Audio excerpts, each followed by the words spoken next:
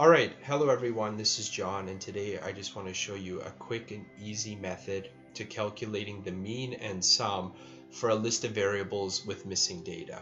So in this mock data set, I have 20 participants, 1 to 20, who have answered 5 items 1 to 5. And we're going to calculate a total score and mean score for these 5 items.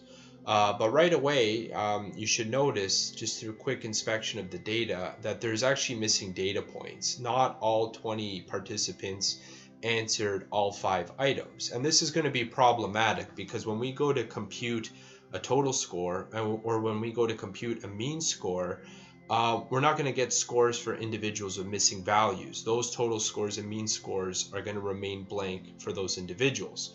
So I'm going to show you an alternative way to work around this, but let me quickly demonstrate it just to so everyone could see it visually. So we're going to go to transform compute variable. We're going to use the traditional method of creating a total score, which is just adding up all items 1, 2, 3, 4, and 5. We click OK. And we could see, just as I was suggesting, unless individuals answered all 5 items, a lot of individuals have a blank total score because they have missing data. And with that missing data, they are unable to be computed for a total score. Let's do the mean score as well, the traditional method for mean, just to further demonstrate this point. So here I have it already highlighted. I'm using the syntax this time, but I'm going to add up all 5 items divided by 5 to get the mean. Click run. And just like the total score, the mean score is demonstrating the same thing. If we follow these traditional approaches to the total score or mean score, we're not able to capture all individuals within the sample because they're not answering all 5 items. But perhaps you don't really care if they answer all 5 items because perhaps that's not what you're looking for. You just want to get a general idea of what total scores and mean scores could be for each individual. As you can see, individuals do have data to provide, they just perhaps don't have all 5 items to what the traditional methods are trying to capture. So fortunately, there's an alternative method that could be used in order to capture a wider range of data amongst participants. But in order to do this, you need to use the syntax in order to make these calculations. So here I have 2 examples, one on how to do a new total score and the other how to do a new mean score. So the difference here for the total score, for example, which I'm highlighting, instead of us adding all the items together to get a total score, we're going to place them through the function sum.3.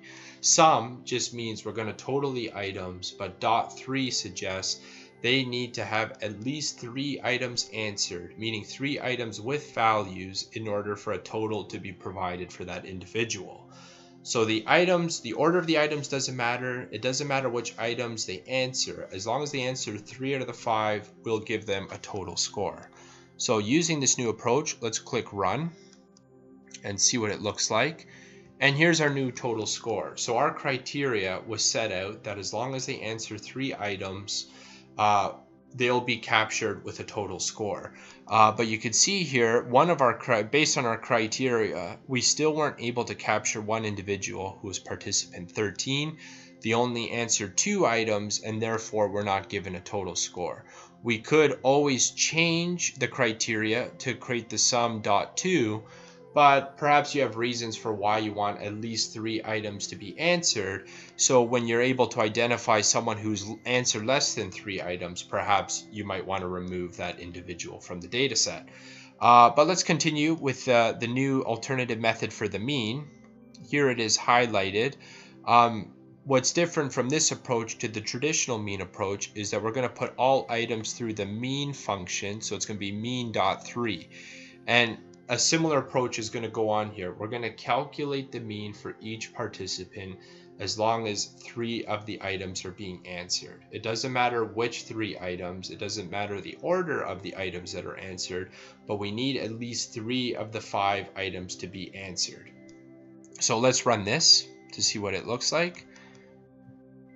And of course, it will reflect our new total score. So our new total score and new mean score are capturing a wider range of participants within the data because we've changed the criteria.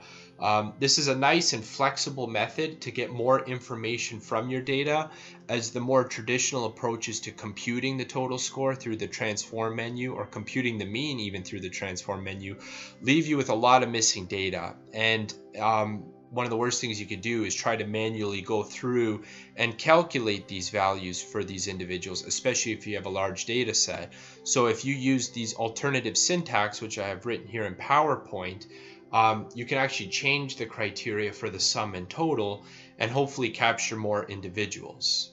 At the same time, there is a caveat to this approach. This isn't a method that helps dealing with missing data, as there's different statistical procedures involved in that.